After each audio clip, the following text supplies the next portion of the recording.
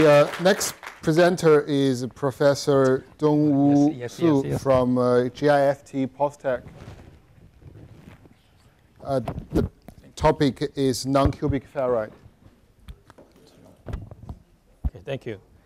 So my presentation title is the solubility of carbon in non-cubic ferrite, and most of the work was done by my former PhD student Jae-Hoon Jang, who is now working in POSCO, and also the Harry in here. And most of you that know that the crystal structure of the ferrite is body-centered cubic, but in some certain condition, the crystallographic structure of the ferrite can have non-cubicity, which is coming from the intrinsic nature of the displaced transformation or the elastic stretching of the lattice. Today, I would like to talk about the quite interesting consequence of the non-cubicity in the ferrite, that is the changing of the solubility of the carbon in the ferrite. Starting with our basic understanding of the behavior of carbon in the iron, I'd like to show two examples where the non-cubicity of the ferrite affect the solubility of the carbon in ferrite, which is in equilibrium with the austenite or the cementite. Okay, all things starting from with this short email from Harry. He sent this email around 1 year ago. Once he asked me why why I keep all the email that I received. At that time, I did not say anything to him, but now I think he can understand the reason. He wrote to me that there is excessive carbon in the bayonetic ferrite, which is reluctant to be partitioned into the adjacent austenite. And he suggests seeing what happens if the ferrite has the non-cubicity. Saying something about the non-cubicity of the ferrite, it will be good to start with the behavior of the carbon in the iron. All of you may know the crystal structure of the ferrite and austenite. In this slide, I draw the two unit cells in the same scale, but actually, the unit cell of the ferrite is smaller than the austenite. And you know that the carbon usually occupy the octahedral site in both iron lattice, and the size of octahedral site is smaller than the diameter of the carbon in both cases. And when you put the carbon into the ferrite or austenite, it will distort the lattice. And moreover, the size of the octahedral site in ferrite is much smaller compared to that in the austenite. So it leads the smaller solubility in solubility of the carbon in ferrite than the austenite. This kind of difference of the solubility of the carbon between the ferrite and austenite will cause the movement of the carbon when the ferrite forms from the austenite. When the ferrite forms in the reconstructive manner, during the transformation, the concentration of the carbon in ferrite is given by the solubility limit in page diagram. But when the ferrite forms in displacive manner, during the transformation, at first the carbon supersaturated plate, ferrite plate forms, and then after the transformation, the carbon starts to partition into the adjacent austenite. And without any alloying element which prevent the cementite precipitation, then cementite will precipitate around the adjacent austenite. In 1981, Harry and his co-worker reported quite interesting result on the distribution of the carbon in alloys. And this alloys was heat treated for 10 hours at 350 degrees Celsius. And this indicates the distribution of carbon, and this red line is nominal composition of the alloy. So when you look at the carbon composition lower than this nominal composition, then you can see that you can consider the region of which carbon concentration lower than this nominal concentration is bayonetic ferrite, and the region of which carbon concentration is higher than the nominal concentration is the austenite. When you look at the carbon concentration in magnetic ferrite, it is quite interesting to see that the carbon concentration in magnetic ferrite is quite large compared to the solubility limit of carbon in the ferrite. When we calculate roughly the diffusion distance of the carbon at these temperatures, after 10 hours, the diffusion distance of carbon is reached to 80 micrometers. It means that for carbon, carbon has sufficient time to diffuse out from the ferrite into the austenite. So it is clear that the carbon, excess carbon in the magnetic ferrite is reluctant to be partitioned into the austenite, even though it had chance.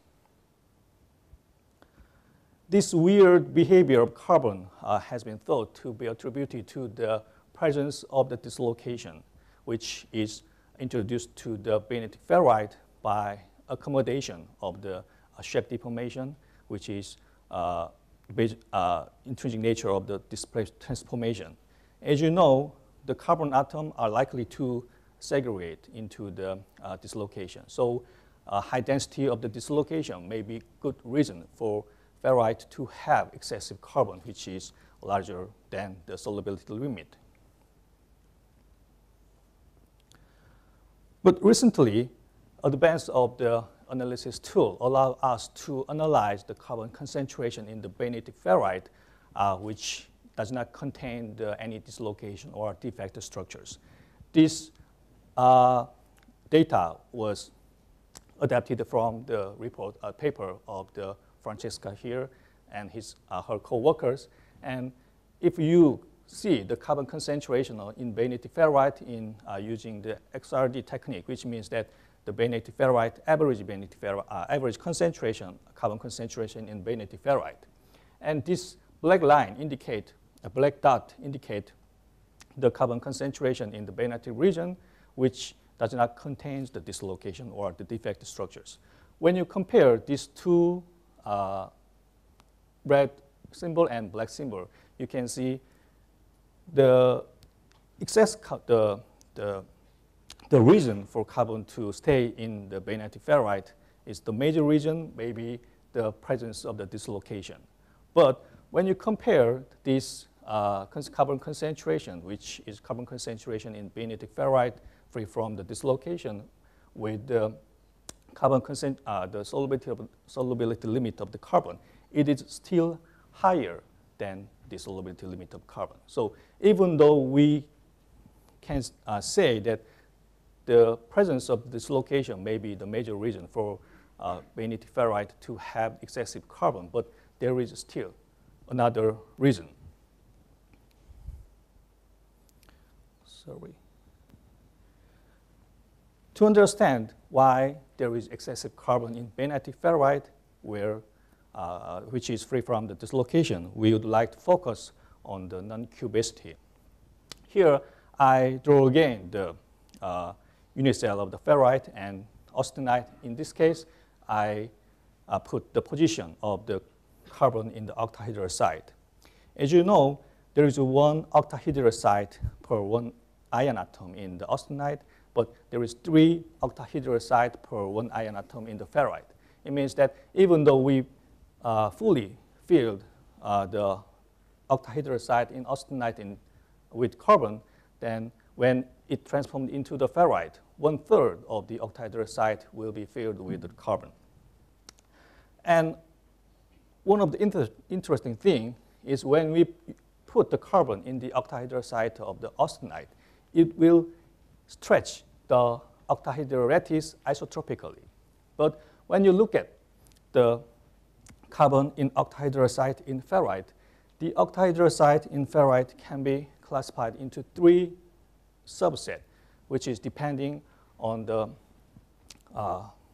stretching direction of the due to the presence of carbon. For example, when you put the carbon in this orange position, it will stretch the lattice along x direction. And when you consider the inheritance of the carbon from austenite into the ferrite, you have to consider that all of the carbon in the austenite is inherited into one of three subsets of the octahedral site in ferrite depending on the direction of the vein deformation. It is clear when you look at these three cases of the vein deformation which convert FCC structure into the BCC structure. For converting FCC structure into the BCC structure, the main contraction direction is G here, and X here, and Y here. And here, the position X is the position of the carbon in the octahedral site in the austenite. So you can see that presence of the carbon in the octahedral site in any case make the contraction difficult, which convert the FCC structure into the BCC structure. So the presence of the carbon will make the BCT lattice, which means the tetragonal rather than the cubic. So it is clear from the previous slide that diffusion risk transformation will necessarily lead to the body-centered tetragonal ferrite. And recently, Smith and his co-worker experimentally confirmed that there is a tetragonality in the bainitic ferrite with the presence of the carbon. Then how the tetragonality of the ferrite have an influence on the partitioning of the carbon from the bainitic ferrite into the austenite? As you can guess, any structural change in the ferrite will change the size of the interstitial site, and that change in the change of the interstitial site will change the dissolution energy of the carbon into the ferrite, which also affect the solubility. So to check the possibility of the structural change, effect of the structural change on the solubility of the carbon, we did some calculation using the first principle calculation, first principle approach. Here, we use 2 by 2 by 2 supercell of the ferrite unit cell, and we put one carbon atom in the octahedral site or tetrahedral site. In this case, the concentration of carbon is around 1.38%. And for the first calculation, we used the FLAPW method, which is one of the standard software for the first principle calculation. This is the enthalpy change, which is associated with the formation of the ion carbon solid solution, which is referred as dissolution energy of the carbon. Here, this is the case of the octahedral site. This is the case of the tetrahedral site. When you just put the carbon in the octahedral site or tetrahedral site, in unrelaxed condition, the dissolution energy of the tetrahedral site is lower than the octahedral site. This is because the initial size of the interstitial site in tetrahedral site is larger than that in the octahedral site. But with the progress of the relaxation, the carbon in the octahedral site will push the ion atom into two main directions. But the carbon atom in the tetrahedral site should push the carbon atom in four directions. So with this difference, eventually in relaxed condition, the dissolution energy of the carbon in octahedral site is lower than that in the tetrahedral site, which means the octahedral site is preferred interstitial site for the carbon as we know. And then we calculate the dissolution energy as we changes the C/A ratio, which means the tetragonality. And this graph indicates the change of the dissolution energy as a function of the C/A ratio. At first, when you increase the C/A ratio, which means the tetragonality, the dissolution energy of the carbon is gradually decreased and reach its minimum value with the optimum C/A ratio of 1.07. And when we further increase the tetragonality, the dissolution energy of the carbon will increase again. And for the optimum C/A ratio of the 1.07, the dissolution energy of the carbon into the ferrite is decreased by 1 kilojoule per mole. And the optimum value of the C/O ratio, 1.07, matches well with the reported value of the 1.06 and 1.38% of carbon. The next thing we would like to do is, with the calculated dissolution energy, we would like to calculate the solubility limit of the ferrite in the solubility limit of carbon in the tetragonal ferrite. For doing this, at first we have to check how the dissolution energy is described in the standard thermodynamic database. And here, this black and red and green line indicate the molar enthalpy of the solid solution, BCC ion, and graphite, which is described in the TCFE 2000 database. With this, we can calculate the dissolution energy of the carbon, and we found that the dissolution energy of the carbon is quite insensitive to the temperatures. So with this, we modified the description of solid solution of the carbon and ion to decrease the dissolution energy of the carbon by 1 kilojoule per mole. And with this modified database, we recalculate the phase diagram, which described equilibrium between the ferrite and the austenite. And this indicates that when you look at the solubility limit of the carbon, then when the ferrite has a non-cubicity, which means the tetragonality, that the solubility of the carbon into the ferrite greatly increased. It means that even though we admit there is the presence of dislocation plays a major role in excess carbon in the bainitic ferrite, but we can think that there is some contribution from the structural change of the ferrite on the solubility limit of the carbon. One thing I would like to mention at this point is that the influence of the carbon concentration on the C/A ratio, tetragonality. This is reported by Honda and his co-worker on the effect of the carbon concentration on the C/A ratio. They reported that the C/A ratio is close to 1 when the carbon concentration is less than 0.28%. This is because when we handle the low carbon steel, the general ordering temperature is lower than the MS temperature. So as soon as the martensite form, then the carbon in original position will hop to another interstitial site, which destroy the tetragonality. So I think that it will be similar to the bainitic ferrite, and I think that it may be difficult to observe the effect of the tetragonality in bainitic ferrite in low carbon steel. That's why most of the report which indicate the sluggish partitioning of the carbon into the austenite was handled the high carbon steel, of which carbon concentration is close to 1%.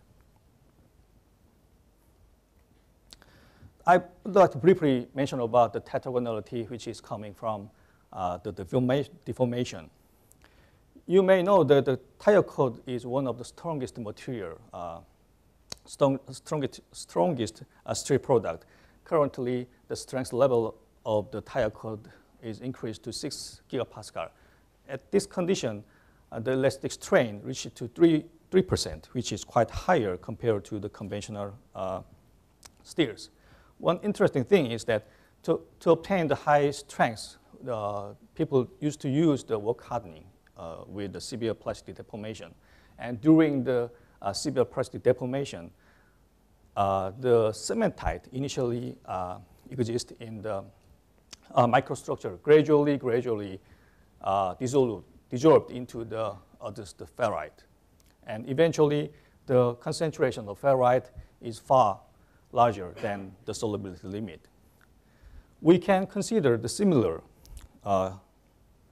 situation, and when you deform the ferrite lattice, elasticity, sorry. similarly, the solubility of carbon will increase, similar to the previous case. So in this case, we calculate phase diagram, which describe the equilibrium of the ferrite and the cementite.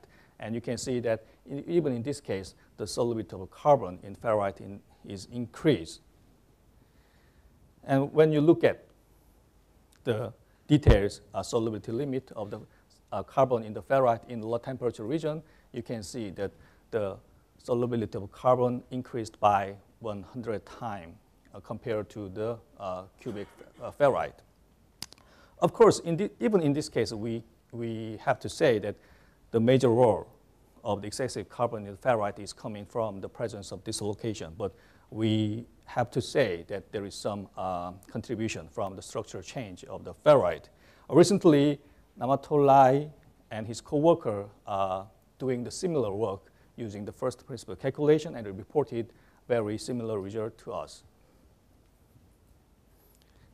And this is the summary of my work, and I'd like to my work with this one sentence. Thank you for your attention.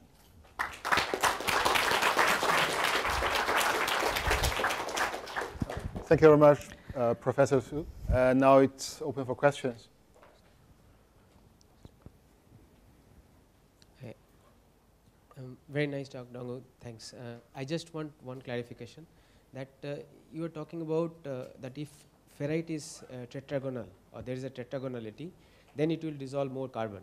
Now, how ferrite will be tetragonal if it is not having carbon? So which one is that is quite first? interesting, important question. So for keeping tetragonality, essentially the presence of carbon is necessary. But when you cool down the sample and have the tetragonal, have the benitic ferrite, the final microstructure you observed is the tetragonal ferrite with carbon. So even though the initially tetragonality was coming from the presence of carbon, then when the structure of ferrite has a tetragonality, then I think that the carbon become to be reluctant to be partitioned into the austenite. So it will be better when if we can make the tetragonal ferrite without carbon and then put the carbon into the ferrite if the solubility is really increased. But I think that will be a quite challenging work. So, okay, thanks. Okay. Pass back to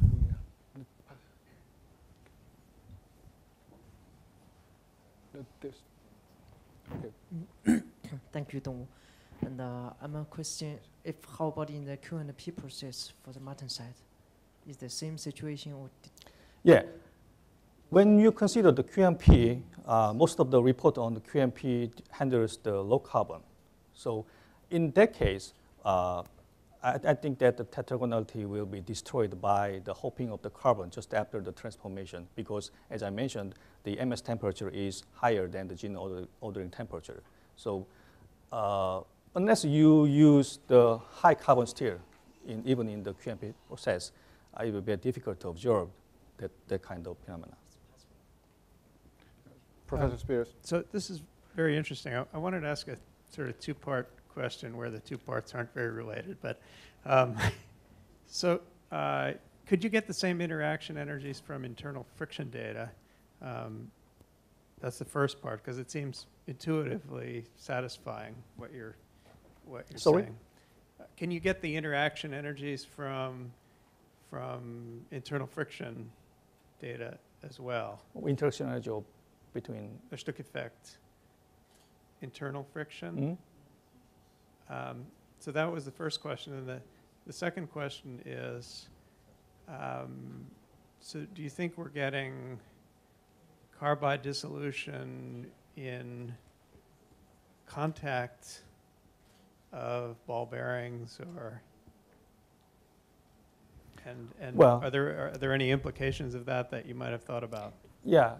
Start with the second one.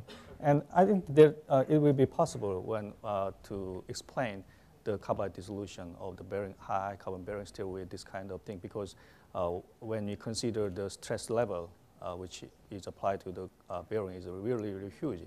So it is possible there is some elastic stretching due to the applied stress during the service. Yeah, I think that it is possible. And sorry, the first question is? So the first question, internal. So the internal friction measurement of interstitial migration under reversed elastic strain. So the interstitial atoms jump into different sites. Yeah.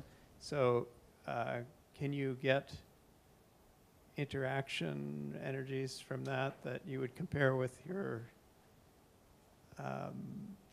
experimental results?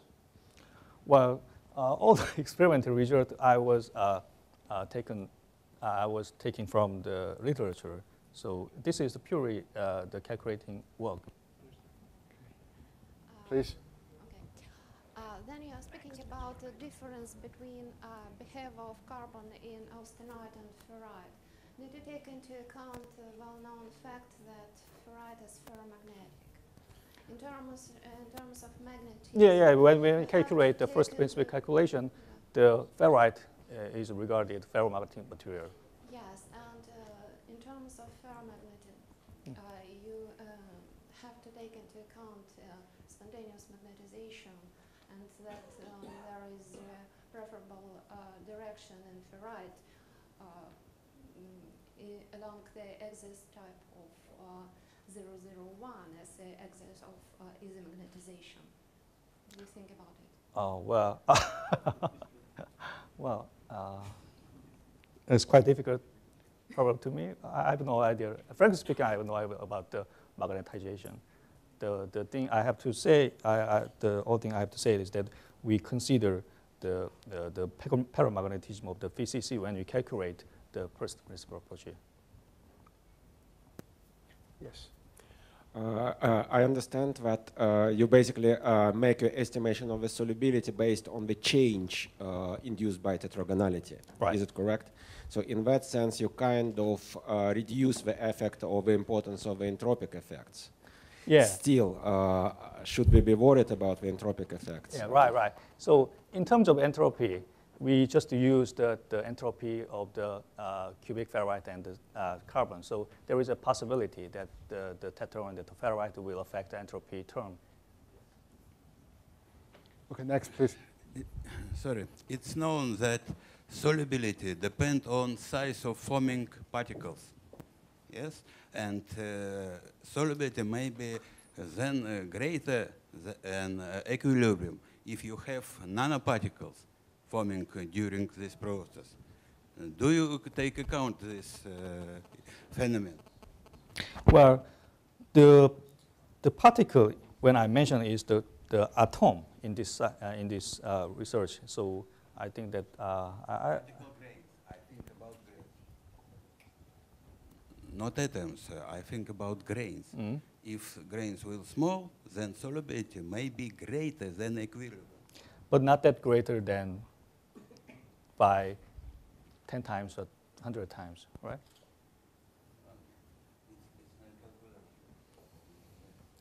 Okay. Do we have any question? Yeah, we got question from Ian. He said, if I follow well, for low carbon bainitic or for low carbon bainite, the solubility of carbon is close to the known value. But in higher carbon bainite, is the one proposed. This means that for high carbon bainite, the formation can be diffusionless because of this solubility. But what about the mechanism for low carbon steel? Yeah, this calculation is nothing, has nothing to do with the formation mechanism of the bainite. Basically, we assume that the displacive transformation for the bainite, because that with the displacive transformation bainite, the ferrite can have the tetragonality. So the partitioning itself is nothing to do with the transformation mechanism, because it is after event. Okay, next question. Thanks. That's a really good presentation. My question is that is your alpha prime martensite? Well, at this moment, I think that it is meaningless to say that is the martensite or bainite, because this is just the ferrite with tetragonality and with the carbon in it. And you said it's shear form or shear, then to me it's Final question? Okay. So, did you compare the elastic property in the cubic ferrite and tetragonal? Yeah, I think that is quite interesting problem. So I have asked to my student to calculate that, and he did not give answer to me yet. Okay, I think we have to make a stop, and let's thank the final speaker and also all the speakers this afternoon and in the past 3 days. Thank you for their contribution to this skill adventure. I think Harry will have some words to say. So just first of all, my expectations have been exceeded by orders of magnitude greater than the increase in solubility of carbon. So thank you very, very much for your participation.